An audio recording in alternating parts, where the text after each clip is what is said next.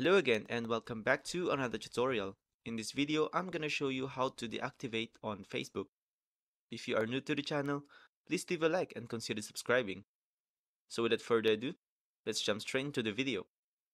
Okay, so hop into your Facebook, then go to settings at the top right corner, scroll down and tap on settings and privacy. Then tap on privacy shortcut. Scroll down to your Facebook information, then tap on delete your account information. Here you can choose to delete your account permanently or deactivate it. Choose deactivate, then hit continue.